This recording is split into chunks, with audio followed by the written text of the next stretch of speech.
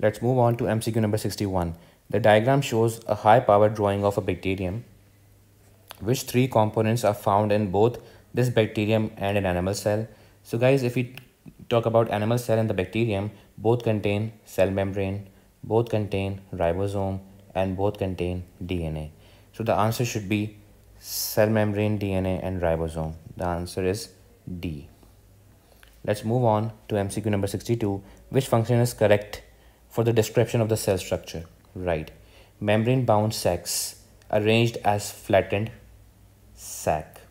Right. So guys, membrane bound sacs are arranged as flattened sac. These are endoplasmic reticulum. Right.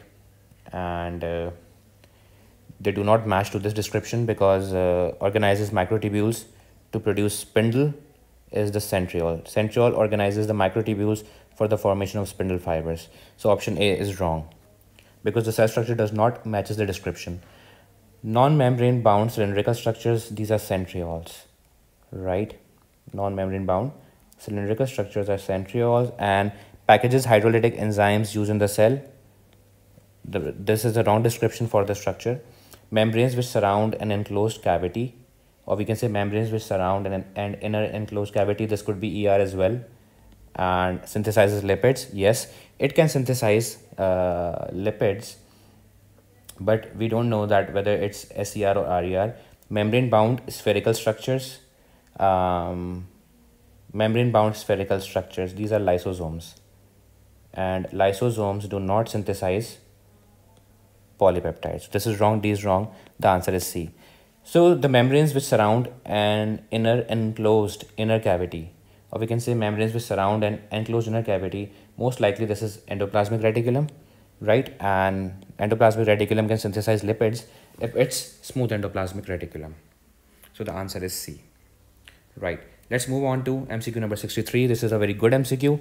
Ribosomes consist of two subunits, each containing ribosomal RNA. An analysis of all the 70th ribosomes from a single cell of the bacterium E. coli showed that there were 38,000 ribosomal RNA molecules, two main types of ribosomal RNA molecules, and 19,000 copies of each type of ribosomal RNA molecule. How many 70th ribosomes were there in the E. coli cell? Okay guys, so we need to understand this MCQ.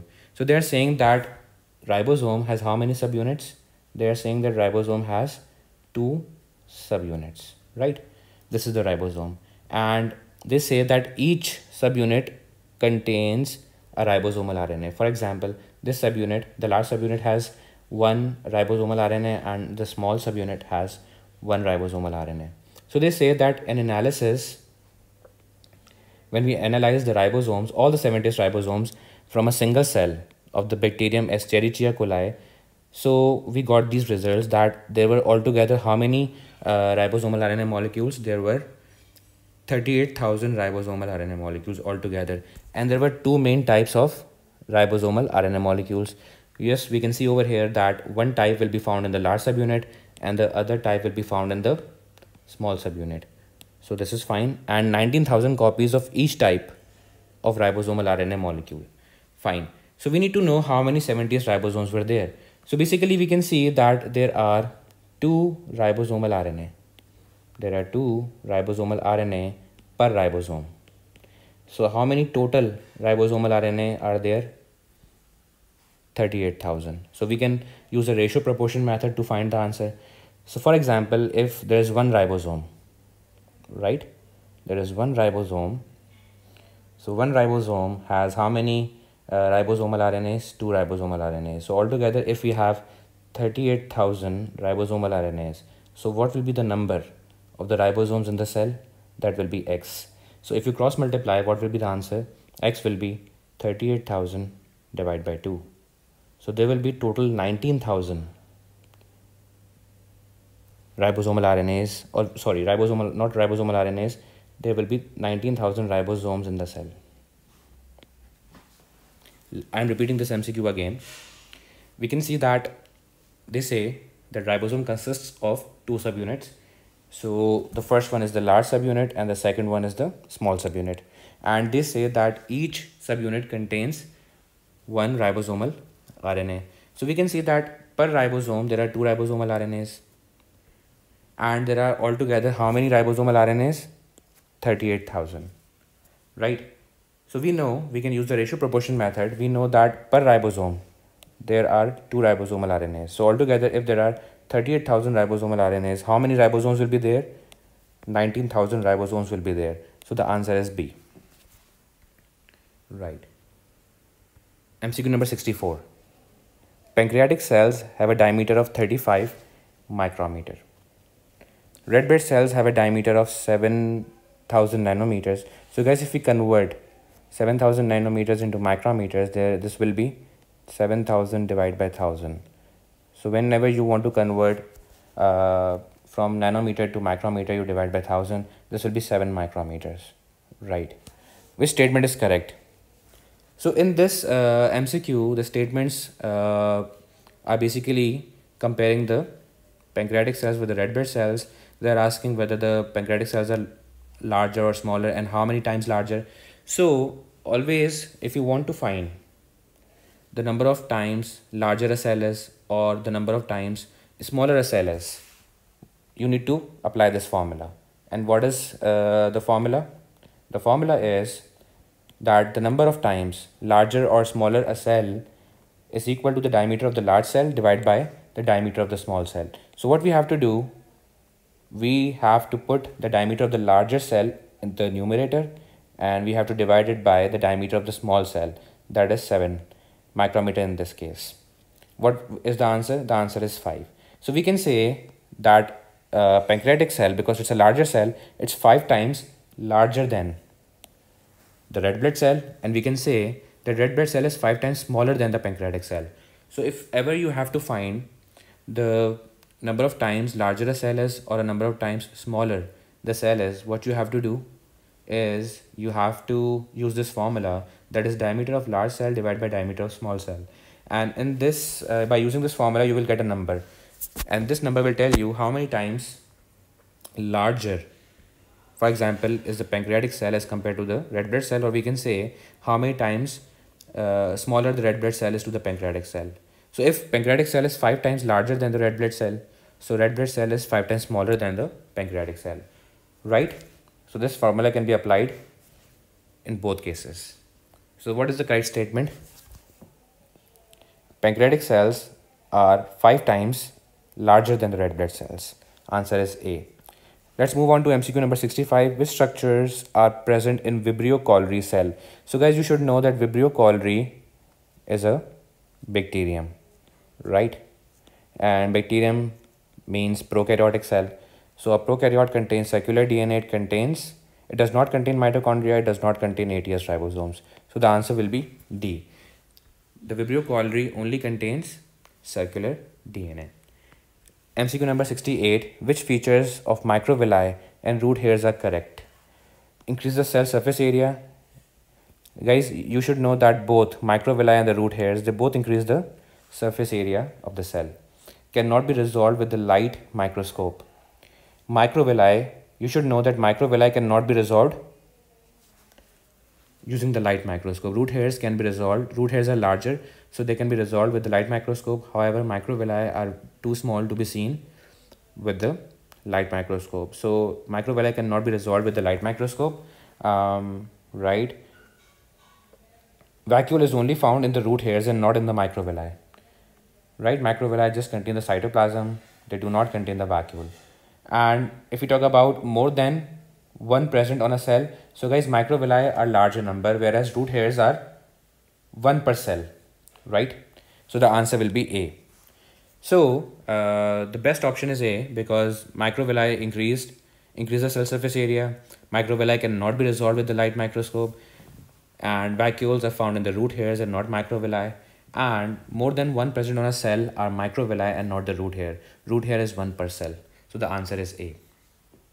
Right. Let's move on to MCQ number 67.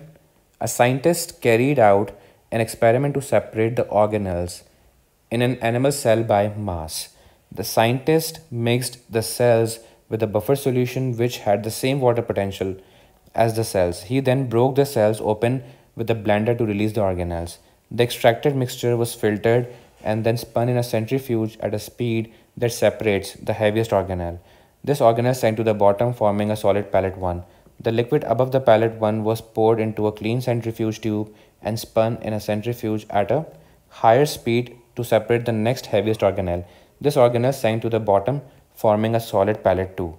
He repeated this process twice more to obtain pellet 3 and pellet 4, each containing a single organelle. What is the function of the organelle extracted in pellet 4? So guys, what the scientists are doing in this experiment is that they extracted organelles from the animal cells and they are separating the organelles by mass.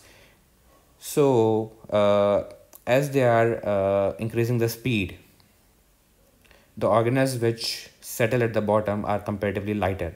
So they said in the information that the pellet 1 contained the heaviest organelle, and as compared to the pellet 1, the pellet 2, the organelles found in the pellet 2 are lighter as compared to the organelles found in the pellet 1, right? So obviously the first pellet will contain the heaviest, and the next heaviest will be in the pellet 2, and the next heaviest will be in the pellet 3, and the next heaviest will be in the pellet 4. So as we go from first to fourth pellet, the mass of the organelle decreases. So they are asking that what is the function of the organelle extracted in the pellet 4? Because this is an animal cell, so guys remember this mnemonic for the animal cell, NMLR, right? So if we talk about the organelles, right, in decreasing mass, so this mnemonic is good for you. Decreasing mass, if we have to arrange the organelles of an animal cell in decreasing mass, so the heaviest is the nucleus, then the mitochondria, then lysosomes and the ribosomes. So the fourth pellet will contain ribosomes, and you know that the function of the ribosomes is the synthesis of protein. So the answer will be D. Guys, if this was a plant cell, so the mnemonic would be NCMLR, where C will be the chloroplast, because chloroplasts are absent in the animal cells, right? Let's move on to MCQ 68. The electron micrograph shows part of two eukaryotic cells, which features are also found in the prokaryotes. So guys, let's identify the features. We can see that Y is the layer attached to the cell wall. So Y is basically cell membrane, and X is the cell wall. X is the cell wall, and W is the nuclear envelope. So we have to state that which of these structures are found in the prokaryotes. So guys, you should know that the prokaryotes contain the cell membrane and the cell wall, and they do not contain nuclear envelope. So X and Y only will be present in prokaryotes. MCQ number 69, which is the last MCQ. Until recently, the typical viruses known to science were 20 to 150 nanometer in size. In 2003, the Mimi virus was discovered with the size of approximately 680 nanometers. In 2013, the Pandora virus was discovered, which has a size of over 1000 nanometers. Which viruses can be seen using both a light microscope with a maximum resolution of 0.25 micrometer and an electron microscope? So guys, as we all know that the resolution of the electron microscope is equal to 0.5 nanometers, which means that any structure greater than 0.5 nanometer will be visible, right? And over here they say that the maximum resolution of light microscope is 0.25 micrometer, which is equal to 250 nanometers if we multiply by 1000. So the resolution of the light microscope in this case is 250 nanometers, which means that any structure greater than 250 nanometer will be visible using the light microscope. Okay, so we need to state that which viruses will be seen using both light and electron microscope, right? So if we talk about a typical virus, typical viruses are between 20 and 150 nanometers, and these are greater in size than 0.5 nanometer. So they will be visible using EM, but not visible using light microscope. Why? Because this size 20 to 150 nanometer is less than 250 nanometer, and anything which is smaller than 250 nanometer cannot be visible using the light microscope, right? So not visible using light microscope, right? And we have to take an option in which we have to take an option in which the virus can be seen with both the microscopes. So typical virus cannot be seen with both the microscopes. Typical virus can only be seen with the electron microscope and not the light microscope. If we talk about Mimi virus, so guys, Mimi virus has a size of 680 nanometer, which is greater than 250 nanometer. So obviously this will be visible using light microscope as well as electron microscope because its size is greater than 0.5.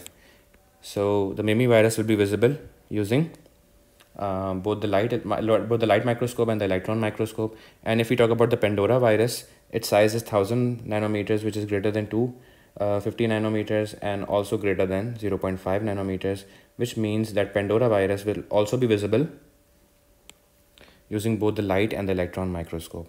So the answer will be B. Okay guys, so we are done with the MCQs.